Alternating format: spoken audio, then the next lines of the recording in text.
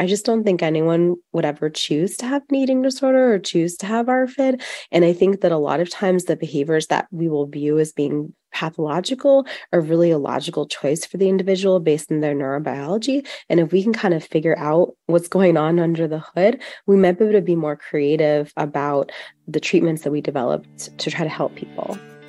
Hello, welcome to the Seasoned RD, a podcast connecting newer professionals in the field of eating disorders to those of us who have been around for a while.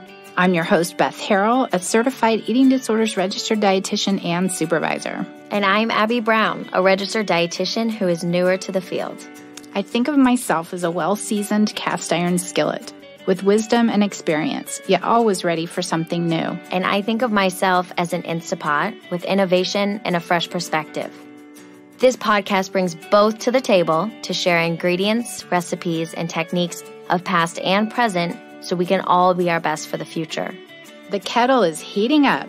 The skillet is on simmer. So join us around the table for true professional nourishment. Abby, ready to stir the pot? Let's do it. Welcome to the Seasoned RD podcast. I could not wait for this episode to drop, and it is with Dr. Jenny Thomas, who's a researcher at Harvard, and so much fun. So I used to have this opinion.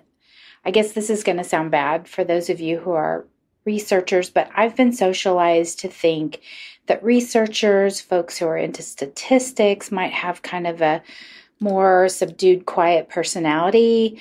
But let's just say that Jenny Thomas has a huge personality, and that comes out in our discussion today about ARFID, Avoidant Restrictive Food Intake Disorder. She talks through the phenotypes of ARFID. I didn't get into the ARFID Plus, which I think was the part I was trying to get to with the DSM-5, that not being in there. But anyway, some folks who start out with an ARFID diagnosis emerge into some body image concerns, but that's another podcast for another day. ARFID impacts young, old, lower weight, higher weight, all genders, and the protocols are emerging, but there's still a lot there for us to start with. This is a full call out to you as the professional to have your clients with ARFID and with adults contribute to this NIH study so we can continue to learn. Shout out to one of my adult clients. You know who you are. Dr. Thomas describes your evolution to recovery so well. Information is in the show notes on the study. There's so much information on the show notes, different resources, books, workbooks, articles that you will want to check it out over and over again. Finally, please do consider joining me for supervision freebies. A listener comment from Maria. I am a registered dietitian. I absolutely love your supervision freebies. I work as a performance dietitian and I'm new to the field of eating disorders, and your podcast and freebies are so helpful. Thank you, Maria. And all the information for that is in the show notes as well. Welcome, Dr. Jenny Thomas, to this podcast. Thanks so much for having me, Beth and Janice and Abby. We can't wait to chat with you. I think ARFID is such an interesting topic that we don't discuss enough in this community, the eating disorder community. So we're excited to get into the topics, but I'll ease you in with some icebreakers. My first one for you, mountains or beach? Oh, beach. I grew up in California, Southern California, so definitely the beach. Hard to beat the beach. I'm a beach girl as well. Breakfast or dinner? Dinner. Yeah, one thing I do, I have young kids who are ages 3 and 6. And so we have these theme dinner nights that are each around a children's book. So like on Dragons Love Tacos night, we like make tacos and I read them the book. And on Stregonona night, we make pasta and I read them the Stregonona book. So that's really fun. I do love having dinner with my kiddos. That's so fun. I love that. Okay, the last one is audiobook or paper book? Audiobook, because I'm a working mom, y'all, and I definitely need to multitask. So love the audiobooks for while I'm jogging or doing dishes or tidying around the house. Totally.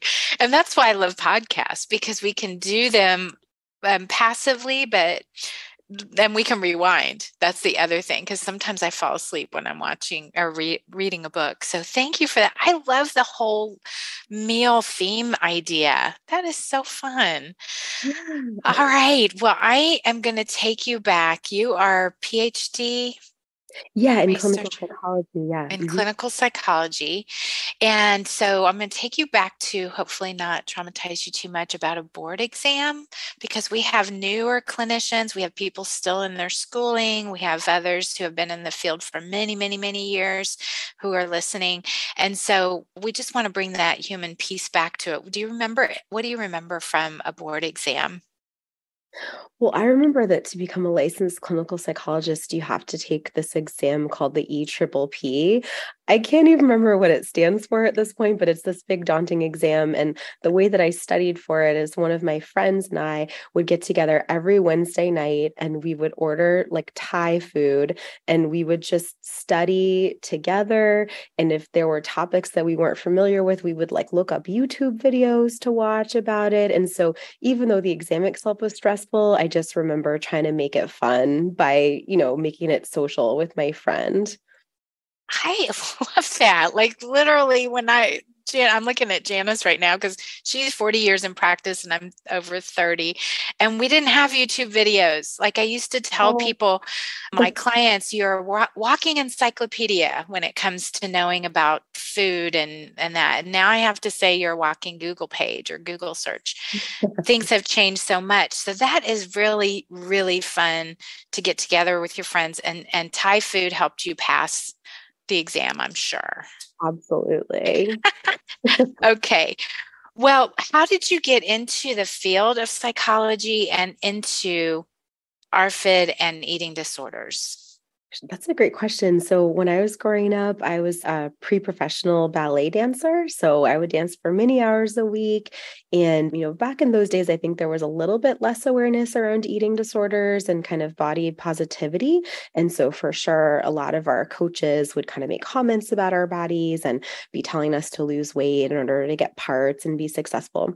And so certainly eating disorders were, a big piece of growing up in the ballet community. So I wanted to kind of give back and to try to help people. So I decided to pursue my PhD in clinical psychology and focus on eating disorder research. But once I started going into practice, even though the disorders I had learned about were things like anorexia nervosa or bulimia nervosa or binge eating disorder, even a lot of the patients that would come to see me didn't quite fit neatly into those boxes or those categories. And in particular, I started to note that there were some patients coming in that would restrict their eating quite a bit, but they didn't really have those body image concerns that, had been so pervasive in ballet that had been sort of the reason that I got into the field. But I became quite fascinated by that. What would sort of drive somebody to restrict their eating by volume or variety if it wasn't anything to do with body image? And right around 2013, the DSM-5, the Diagnostic and Statistical Manual of Mental Disorders, kind of the Bible of psychiatry, identified ARFID, or Avoidant Restrictive Food Intake Disorder, as the diagnosis. And I thought, all right, that's it. These patients, they have ARFID. And I wanted to know a little bit more about why people might develop it and how we could help them. Could we use the same strategies that we've been using for other patients, or do they need something different? You are such a teacher. I was going to ask you to explain ARFID. You did that, and the DSM-5, because some people they may not know what that means. So thank you so much. I didn't know you were a pre-professional ballet dancer, and that really makes a difference. I'm thinking of probably a handful of clients right now that I've worked with ARFID, and they're all along. It's not always the gaming teenager who just doesn't want to get up and eat. And there's often subtypes that are promoted. It's not in the DSM-5. But anyways, tell us what you want us to know about ARFID. Sure. Well, it's a really heterogeneous disorder. I think sometimes as clinicians, when we're learning, and really just this is how our brain learns, as we come up with a schematic or paradigmatic examples or prototypes of things. And so we'll think of maybe a prototypical person with an eating disorder that might involve some stereotypes about somebody being young and thin and white. And we all know, hopefully, that that's not correct. But particularly with ARFID, it really spans the spectrum of the whole weight spectrum. We see individuals who are young, like very young people. We see older adults. We see folks folks who are very underweight. We see folks who have, quote, normal weight or a higher weight body. We see individuals who are male or female or identify as transgender or non-binary. So really, it's a disorder that can affect a lot of people. And clinically, there are really three phenotypes that we tend to see, like when you were saying, Beth, about the subtypes. So DSM-5 mentions very briefly that there are three possibilities. One is that there are folks who have like a sensory sensitivity presentation. And so typically these would be folks who have difficulty eating enough variety of food. So they might eat like mac and cheese and vanilla ice cream and chicken nuggets and bread or butter pasta noodles, but kind of a lot of carbs and dairy and maybe not very many fruits or vegetables. It's really hard for them to bring on board new foods because they think things might taste weird or have a weird texture. It's tricky for them. Then there's another phenotype where people have had like a traumatic experience happen to them, but specifically around food. So not trauma like we might think of with post-traumatic stress disorder, but more trauma around like choking or vomiting or having some kind of a really bad virus that puts somebody with a lot of pain in their belly or their GI tract, or maybe an allergic reaction. And then the person starts to really limit their diet in order to prevent that bad thing from happening again. And then the third phenotype that we tend to see is folks who just say that they don't get hungry, or that when they do get hungry, they get full very quickly on small amounts of food. And we call that like the lack of interest in eating or food phenotype. And I would say that one is kind of the closest, or has the most blurry distinction with folks we might see with anorexia nervosa. There are some shared features there, but the main difference is that those folks really, they talk about not getting hungry and feeling full, again, rather than having weight and shape concerns. And one thing I would just say about the phenotypes is that they can occur separately. So I'll see patients who just have one, or they can co-occur within the same individual. So for example, one of the first patients that I saw was this 11-year-old little girl who had a very long history of very selective eating and had been fairly lowish weight for her entire life.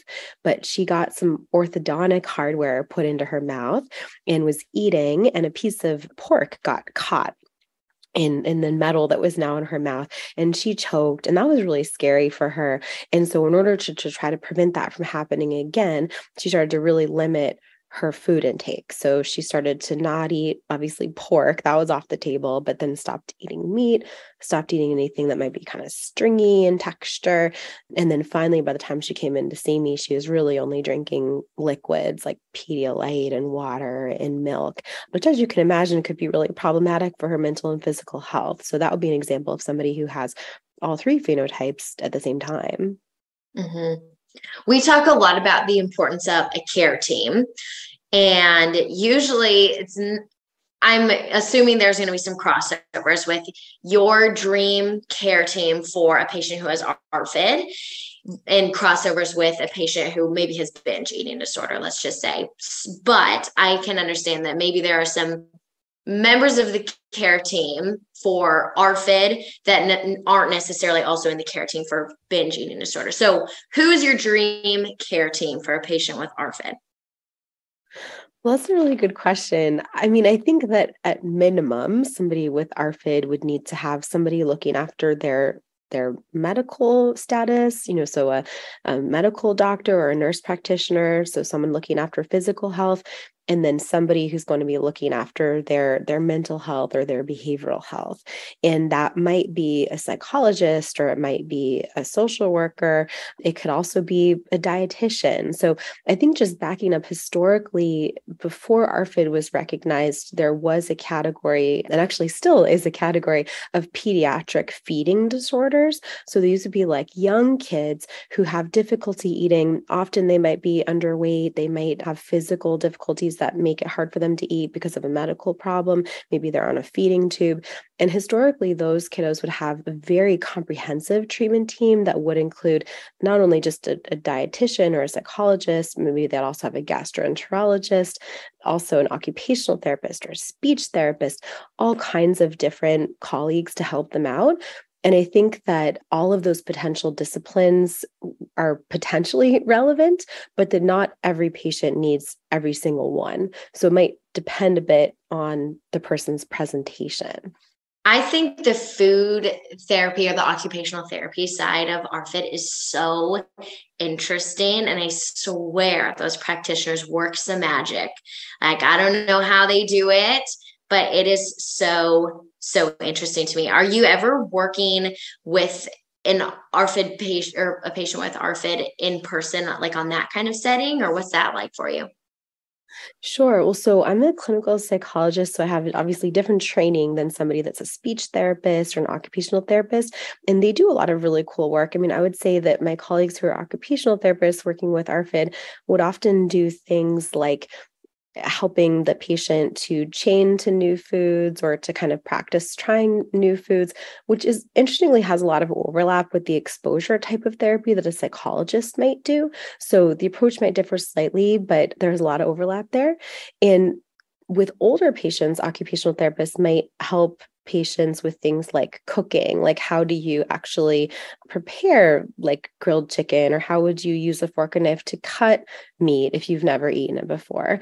And then there are speech therapists who often can help folks who have a difficult time with chewing or with swallowing. It's interesting, though, because sometimes, for example, speech therapists might be very necessary if there's a patient who from a very young age has only eaten purees and they never learned how to chew properly. And so they're going to need some help from somebody like a speech therapist to be able to graduate to more textured table foods. On the other hand, if it's an older patient who was kind of going along developmentally just fine, they've been chewing meat and textured foods for quite some time, and they have a choking incident where they say, oh, and now I've forgotten how to swallow. It isn't necessarily that they've forgotten how to swallow or chew. They may not necessarily need training from a speech therapist on how to do that because their body had done it before, but they might be more avoiding food because of the anxiety, and they're needing more like an exposure therapy treatment from a psychologist. So I guess I would say again that there are so many different disciplines that have different expertise and kind of can look at ARFID from all different angles. And it depends on the individual case what might be necessary. Because even when you say like the dream team, I'm thinking, in Boston, where I am, it's like an embarrassment of riches. There's so many hospitals, it's this medical town. People can get so many different professionals to help them out. But then there are many, people who live in all kinds of other places where they don't necessarily have access, so maybe they're only going to have a dietitian to help them. And I think that they could do really well if that dietitian is using a lot of the strategies that we know are helpful for people. Maybe they don't need a speech therapist, for example. So I have a question. Is ARFID kind of the failure to thrive in older folks? So when I say that, when I worked in a children's hospital, we had a team for the Failure to Thrive clinic, and there would be a psychologist, there would be a medical provider, there would be the nutritionist or the dietitian, and speech therapy would be in that initial consultation. And so I'm wondering, because all three phenotypes I've had clients within, but they've been older. And so I think at the hospital that I worked at, it was kind of like, well, I think that this needs to be, they're older than 6 years old. And that was the Failure to Thrive age range. I don't know if that makes any sense, what I'm even asking. Yeah, it makes a lot of sense, actually, because even though we in the eating disorders field kind of talk about ARFID being this new diagnosis because it was added to DSM-5 in 2013. So from that perspective, the name is new, and having it as a category within the feeding and eating disorders category is new. That being said, prior to that, there was a diagnosis that was in a different section of DSM-5 in childhood disorders called feeding disorder of infancy and early childhood, of which people who currently are diagnosed with ARFID could have been previously diagnosed with that feeding disorder of childhood, right? So this new ARFID diagnosis is an expansion of that old diagnosis to include individuals who would have been diagnosed with that, but also people who are older than 6 years old, and also people who are not at a low weight. So kind of mimicking the way that the eating disorder diagnostic nomenclature has grown and matured. It started out with just anorexia nervosa, and then we realized that, hey, not everybody with an eating disorder is underweight. In fact, that's probably the minority of people with eating disorders. So adding bulimia nervosa, adding binge eating disorder, adding other specified feeding or eating disorder. And so that feeding disorder of infancy and early childhood has been now expanded. And I think interestingly as well is the question of sort of who owns this diagnosis now. So it's become part of psychiatry in a way. It's within the DSM-5, but there are many colleagues who have been working with folks who have what might be called failure to thrive. I think that term is a little pejorative as a mom. I feel bad for parents who are told that their child is failure to thrive. I wish it might be named something different, but we'll go with that term, or pediatric feeding disorder, or the feeding disorder of infancy and early childhood. So I think it is important that as eating disorder clinicians that we're respecting all of the knowledge that our colleagues have in this space of the pediatric feeding disorders, but then also thinking about what might be similar or different when those young people do grow up into older children, adolescents, and adults. What can we learn from those earlier treatments, and what kind of things may not work because they're more child-oriented or more oriented towards a young person who also has a co-occurring medical difficulty that's making it difficult for them to eat. So I think it's really interesting whether adult ARFID is these young kiddos with, quote, failure to thrive just growing up, whether it's something else entirely, or whether there's some overlap and some differentiation. Yeah. And you're doing some research to help us define that better. I mean, tell us about your new NIMH study. Yeah, thanks for asking, Beth. So I've been lucky to work with a multidisciplinary team of colleagues at Mass General Hospital and Harvard Medical School. So on our team, we have psychologists, psychiatrists, neuroscientists, endocrinologists, statisticians. And what we're trying to figure out is what might be the neurobiology of this illness of ARFID. So, way back when I started to sit with my first patients, and they would say things to me like, well, I forget to eat, or it just doesn't occur to me to eat. I just thought that was so fascinating because, I don't know, like my time right now as we're recording this, it's about maybe like 11:30, and I'm already wondering, like, I wonder what I might have for lunch later, or, maybe what we'll have for dessert tonight. It's on my mind thinking about what I might eat. It's something I'm looking forward to. But many of these patients, they're really not looking forward to it at all. So I thought that was quite interesting. What might be going on neurobiologically that would create that phenotype. And so what we do is we have folks come into our lab after they've been fasting overnight, and we give them a test meal that's kind of standardized for about 400 calories and standardized with the various macronutrient intake. One thing, just as like a sidebar, is that it's really interesting to do this work because we have based it on the paradigms that we've used with anorexia nervosa, where a lot of times those participants are kind of okay with eating the standard meal that we might provide. But many patients with ARFID will say, okay, well, I will come in and eat the toast, but it has to be this one type of toast, and it can't be whole wheat. It's got to be white, has to be toasted, but only to this degree. So we have worked with our awesome research dietitians to figure out how can we create a meal that will be edible by this person with ARFID, but have similar calories and macronutrient content to what we're serving in standard.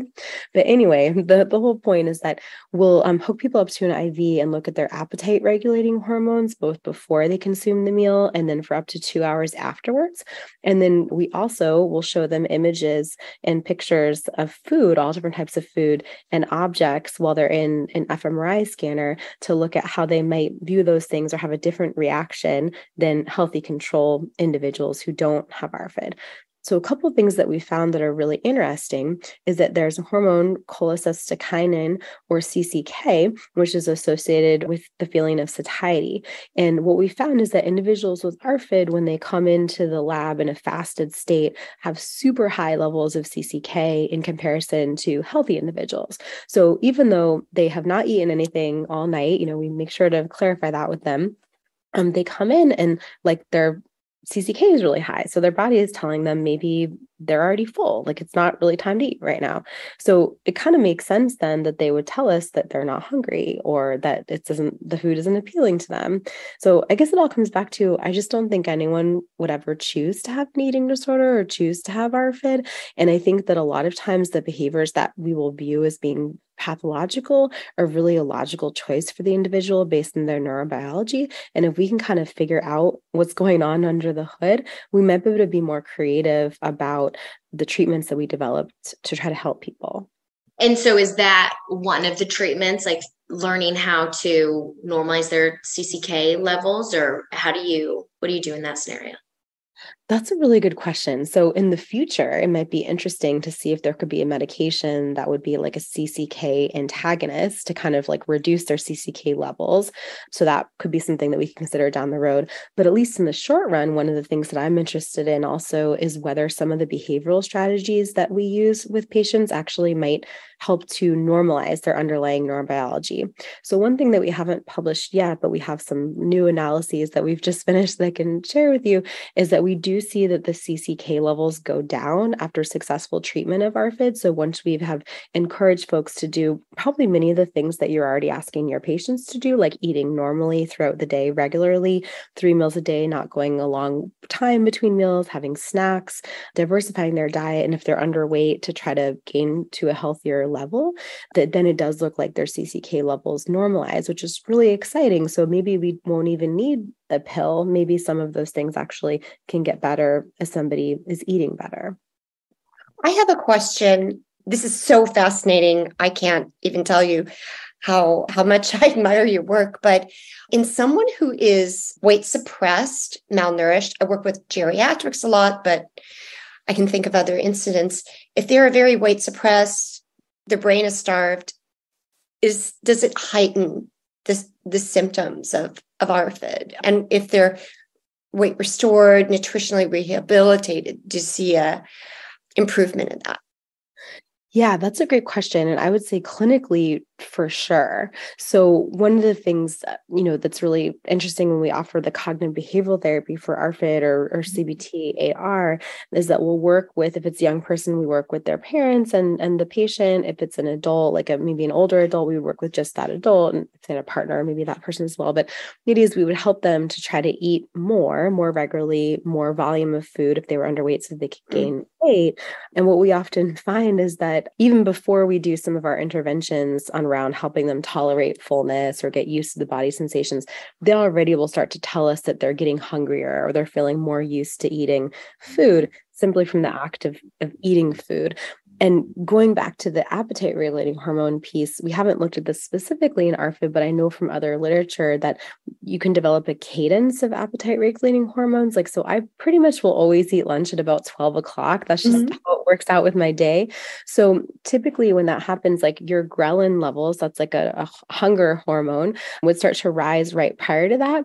But if you were someone who typically had a later lunch, like let's say you lived in Latin America and you're going for your siesta at 2 or 3 p.m., then your ghrelin levels would not start to rise until later. So one of the things we try to help patients to understand is that if they are eating at regular times, their body will come to expect that, partly because of this cadence of the appetite regulating hormones. And I imagine that might be one of the ways that just sort of doing that simple act of getting them to eat on a schedule, like you guys are probably already doing with your patients, is actually helping them to correct the aberrant neurobiology that is maintaining the symptoms in the first place.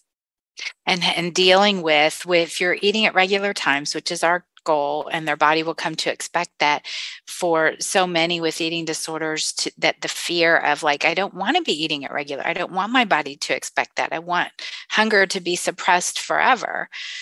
So that's a hard one that we always work with a therapist on too, Well, one thing I think is so interesting, sorry to interrupt, is that the difference between patients with anorexia nervosa and with ARFID around that.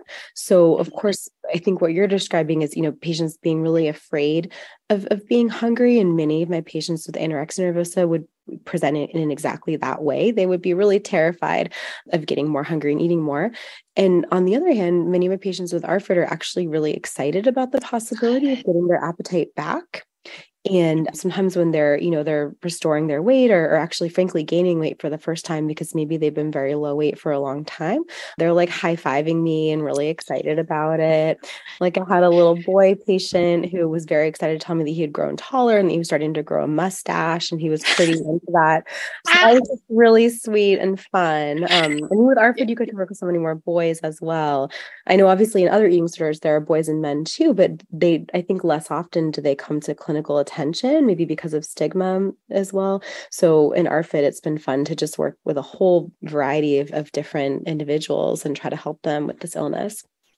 Thank you for pointing out that distinction, because we can't just lump all eating disorders into that. So that's an important one. With the study that's coming out now, who are you looking for? Yeah, thanks for asking. So the neurobiology findings I was telling you about earlier, I should mention, we were looking at adolescents and young adults. So it was like ages 10 to 23 that we were recruiting. And we're done with that study. And at this point now, we're looking at neurobiology in adults with ARFID. So we're looking for, if any of you have patients that have ARFID and are interested in taking part in research, we'd be really interested in having them come to Boston and take part. It's a 5-year study. We're looking to get about 150 individuals with ARFID who are ages 18 to 45 and who are able to tolerate some time in an fMRI scanner. And when you say come to Boston, that's how long would they be there? So probably for a couple of days in order to do a screening visit and then a baseline visit. Okay. And you're looking for a good number of them. And I have a handful in my head right now who I'm going to have them actually listen to this episode because, for example, with the Angie and the Edgy studies that Dr. Bulick is doing, that they don't get any information back. I don't know if your study shares with them any of their findings. Yeah, we can let people know about their self-report findings. In terms of the brain imaging and the hormone findings, we usually can't let people know on an individual level what their findings are because we run those things in batch later on all together so that we don't all de-identified too. Yeah, exactly. But I think it can be helpful just for people to have that experience of being evaluated. One of my most fun experiences as a clinical researcher is some colleagues and I, through an international collaboration, created this interview for ARFID called the PICA ARFID and Rumination Disorder Interview, or PARDI.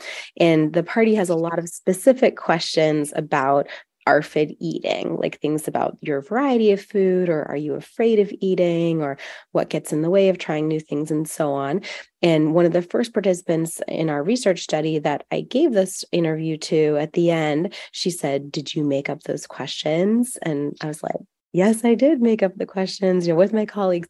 She said, "Well, thank you for creating this, and thanks for not asking me if I think I'm fat, because I know I'm not fat. I don't have anorexia. I think this interview really gets at ARFID." And that was just such an awesome experience to feel like we were really getting into the symptoms that were relevant to people who have this illness.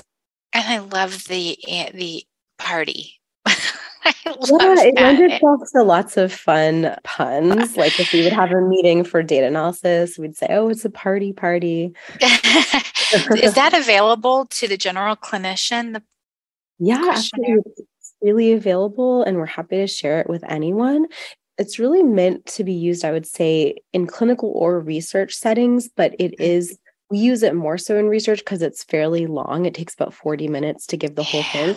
That being said, though, we just published a self-report version that's much faster and easier to score. And so that I can definitely give you guys links to that. That would be awesome. Yeah. For the show notes, for sure. So we will also put links if anyone listening has a patient, a client that would be interested in doing this study. What are the time frames that you're accepting patients? For the next few years, actually, it's from 2022 to 2027. So we'll be interested for quite a while. Awesome. Because we are going to be doing some reposts. This podcast is kind of closing out. We have a really good following, and some people are asking if we can put it on simmer instead of just shutting it off. So we're going to come back in a different way in the fall, but there's going to be some reposts. So knowing that this is through 2027, anyone listening can click on the show notes, the link in the show notes, and get their client over so that we can get this information out. I have a scenario question for you, if you don't mind. So whenever I think of ARFID, I instantly think of Ellen Satter and division of responsibilities, but it still feels tricky to So I'll just get into the scenario, I think is a better way to do this. So you have a new patient, they are a child, and parents are just what they think is going on is, okay, my kid is just really picky, and we make them finish their food before they leave, and they're not allowed to have any other food if they don't eat their meal. And if they aren't finished, they have to sit at the table while, everybody else is trying to do the things to get their kids to grow. And I can understand that, but it feels a little bit uncomfortable for me to then say, okay, well, you maybe shouldn't do that. Like, why don't we take this approach? But it just feels a little uncomfortable, I guess. So what would you suggest in that scenario? Sure. I would say that in developing the cognitive behavioral therapy for ARFID, my colleagues and I have stood on the shoulders of giants in terms of thinking, our thinking coming after the thoughts of many great colleagues who have thought about these things for a long time. So, for example, with Ellen Satter's work in the division of responsibility for feeding, she talks about how the carer or the parents will decide what they're going to feed the child and when, and then the child themselves decide how much they're going to eat. And I think that works out beautifully for the vast majority of children who are normally developing and don't have an eating disorder. But I think once you get to the point where somebody has ARFID and very severe ARFID, because I want to clarify too that, this isn't just people who are sort of picky and they don't like broccoli or something. It's we'll work with kids who eat no vegetables at all, or whose BMI is less than the first percentile because they're not eating enough, or they're getting most of their calories from Boost or Ensure, or maybe they're living in a higher weight body, but they'll only eat 2 or 3 foods total. So it's really hard for them to get all the micronutrients that they need. So I think in that case, it is important for the parents to step in. I probably wouldn't recommend maybe something so extreme as some of the rules that we've all learned about, maybe having to sit at the table for 3 hours. I mean, actually, I remember even just personally one time when I was a child, my parents wanted me to eat these stewed tomatoes, and I got in this kind of battle of, sitting there, I wasn't going to do it, and they wanted to feed it to me for breakfast. Anyway, I think, they were just trying to be helpful. They were doing the best we can, like we all are. But anyway, I wouldn't necessarily recommend that, but I would probably recommend try to make sure that there are enough preferred foods for the child at each mealtime so that they have some calories, something to eat. We usually will start that regular eating pattern on preferred foods and then slowly introducing the novel foods in a way where it's giving them a little bit more choice in the matter. So usually I would say in our treatment, if it's a young person with a family, the parents really drive the volume. I would encourage them, probably if it's a young person who's underweight and not eating enough food, to be supervising the meals and sitting with the child, kind of like you might do in family-based therapy for anorexia or bulimia. But not in a way that they're being angry or forcing or stern, but just saying all right, well, here's your mac and cheese. I know this is something you like. Let's make sure you get enough for dinner. And then when you're wanting to do the broccoli, we would bring that in a little bit later once the regular eating pattern is established. And we have certain strategies for how we might introduce that. So the first thing is that we would let the child choose which vegetables that they want to do, right? So we wouldn't say, well, I think you need to do broccoli, or, just like when I was a kid, I wouldn't have wanted someone to say, you ought to eat these tomatoes. We would say, well, here's this list of all these different fruits and vegetables. Which ones would you like to learn about or to choose? And so in that way, we, again, standing on the shoulders of giants here, we borrow some ideas from Kay Toomey and her SOS approach. And we'll have folks, the young people, choose which fruits or vegetables that they want to learn about. And then we do exposures where they kind of start out by feeling and smelling and looking and touching and tasting, and then finally practice tasting before they're eating incorporation portions. And hopefully by the end of treatment, then they're eating the broccoli with the mac and cheese. Mm-hmm. I think sometimes it's maybe a little startling for parents when they bring their child in and they think that they're just a picky kid and there's nothing else to it. And then you present this idea of ARFID, and it's a big acronym, and we've never heard of it before. And where does this come from? And so it does seem like maybe there's a little bit of well, what are you talking about? You want my kid to just play with their food? It feels like there's levels to kind of guiding the parents through, but it's a lot to ask of them to take the time to do this with their kid. Sure. Yeah, I think it is a lot of time. And that's partly why the treatment that we've developed, the cognitive behavioral therapy for ARFID or CBT-AR, is a time-limited treatment. So we try to have it go no more than 20, kind of maximum 30 sessions, because it is a really long road for parents to be supervising the meals and running to the store to get all these foods that the kids are going to taste and to do the exposures and go to the sessions. And so we try not to make it go on too long. And one thing I want to go back to about kind of the playfulness with the food, I would say in our approach, it's a little less about playing with the food, because sometimes, kids could maybe play with yogurt for a long time, but if they never actually taste the yogurt, they're not going to know that it's something that they could eat and then translate that into eating. So we do try to pretty quickly get into them actually eating it or trying it. And if it's something they're really unwilling to try, then we just don't push that particular food. It'll be like, all right, well, maybe yogurt is not something that you want to learn about for now. Let's add something new on board. And we also try to just encourage folks that learning about new foods is a lifelong process. So some of my favorite things that I like now, like coffee or pad thai, are things that I didn't even start eating until college. I think it's helpful to hear that too, that, well, it's okay. If you don't want to have this, that's fine. We'll move on to the next thing. Because I think sometimes, especially for dietitians, it's like a checklist. Like, okay, well, we have to get the breakfast, we have to get the yogurt done. Okay, now we're going to move on to the broccoli, and we have to get the broccoli done. So it's nice to understand that it doesn't have to be perfect. You can kind of move around and go from there. This is just such a new, dietitians don't learn about eating disorders in general, but I feel like ARFID in particular is it's a different topic. I'm curious if you have any helpful resources you would recommend to dietitians just getting into the world of ARFID?